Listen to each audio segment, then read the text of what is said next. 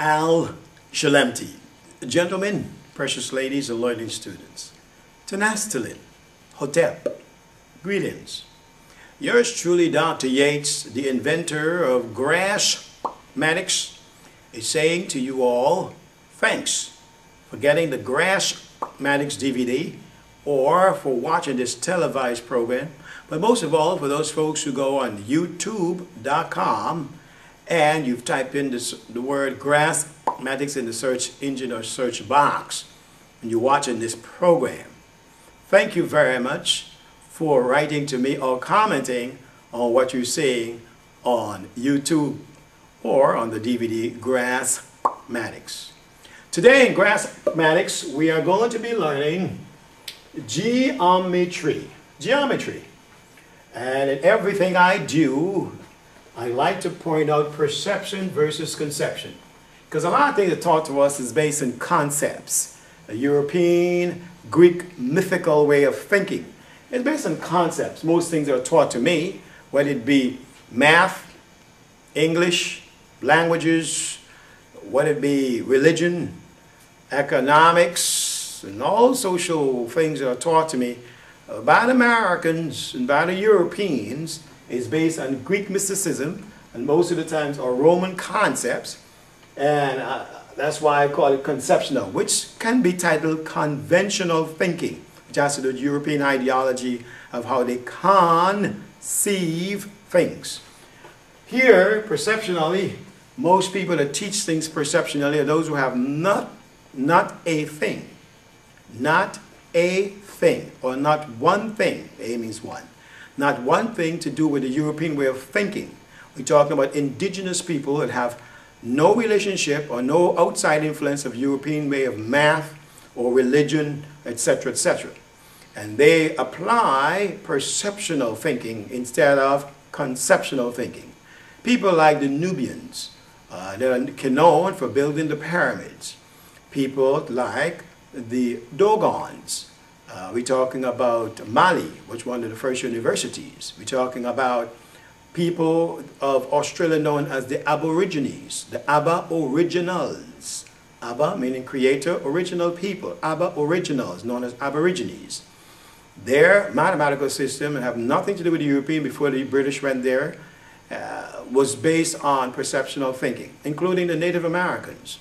The natives, indigenous people like the Cheyenne, the Mohegan, we're talking about the Apache, we're talking about the Yakama, and different indigenous tribes of the continent known as United States.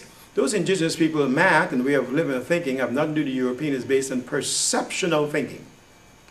We talk about the Mayans, we talk about the indigenous people. Even as far as the Chinese and the Hindus have nothing, and the Islamic people have nothing to do with the European influence. Most of them, their teachings and learning is based on perceptional thinking. That being said, Grassmatics is based on 4 principles: perception, reasoning, rhythm, and restoration. So you learn that here today in this program as we explore the basic geometry. First of all, linguistics is very important because Dr. Yates says that when math is being taught, it is best being taught as a perceptional quanqua. Perceptional what? Quanqua. Quanqua is a better word than language. Trust you me on this one. Quanqua. So it should be taught as a perceptional quanqua. And once you learn it as a perceptional quanqua, then you wouldn't be questioning the equation or doubting or guesstimating or estimating. No, because math should be taught in accurate science. And for it to be taught as accurate science, obviously it should be taught in a quanqua that is perceptional and not conceptional. For example, I was taught by the British, then by the Americans, to define zero as nothing.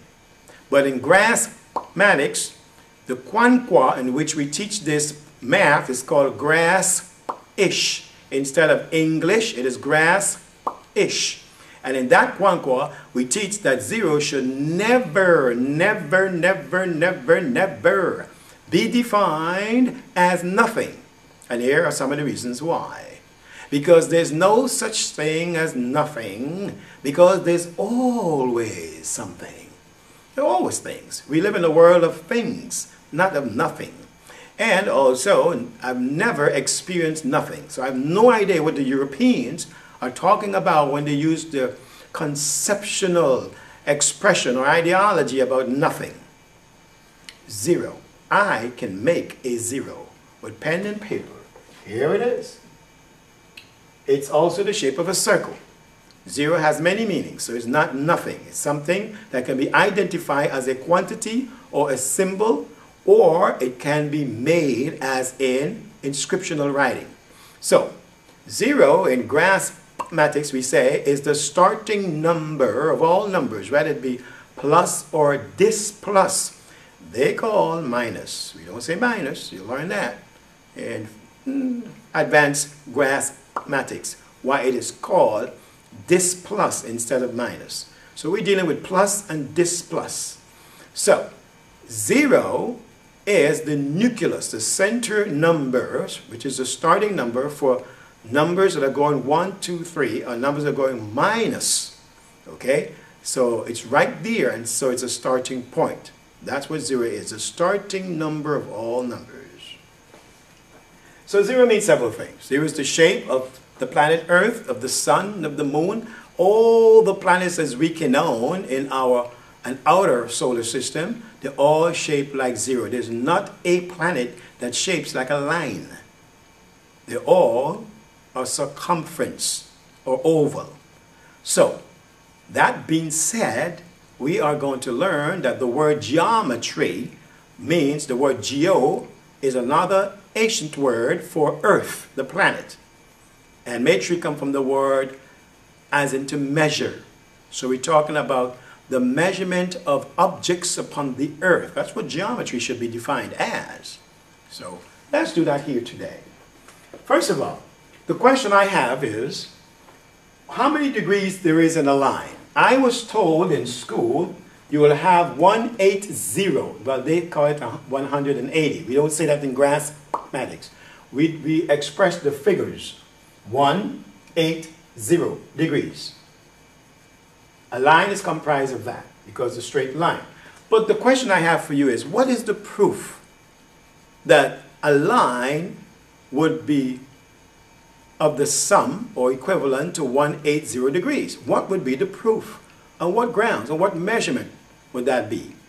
Now, why is it not 160 or 190 or 125? Why is it 180 degrees? Well, according to yours truly, Dr. Yates, in grass mathematics, I'd like to point out to you that without the numerical symbol, which is a circle identified as 0, without that, you cannot tell how many degrees in a line. That is the base of the measurement, to tell that a line would be comprised of 180 degrees. Follow me. I'm also establishing it, or re-establishing should be the word. I'm re-establishing, I've established it already, that 0 is a number. 0 is not a number, it is a starting number of all numbers, not just a number. 0 is the number, meaning out of the bosom or the womb of 0, all numbers, fractions, decimals, all numbers, they flow out of the bosom or the womb of 0. 0 is the mother of all numbers. That's what I teach in this program. It has nothing to do with nothing. So, here is 0. It has also been said that 0 is comprised of 360 degrees. Get something here that writes that so that we can express that. Of 360 degrees. 360 degrees. It is being said that circle is comprised of 360 degrees, which is the symbol of the 0. That is the reason why you shouldn't say it's nothing. It's the completion of all the degrees there is, as in a circle. Now, that being said, that it's 360 degrees, the question again is, what is the proof that it is 360 degrees? Were you told that in school, why it is 360 degrees? Well, if you weren't, I'll be more than happy. It is my pleasure. Now. It is my pleasure, sharing with you that 360 degrees is what a circle is comprised of.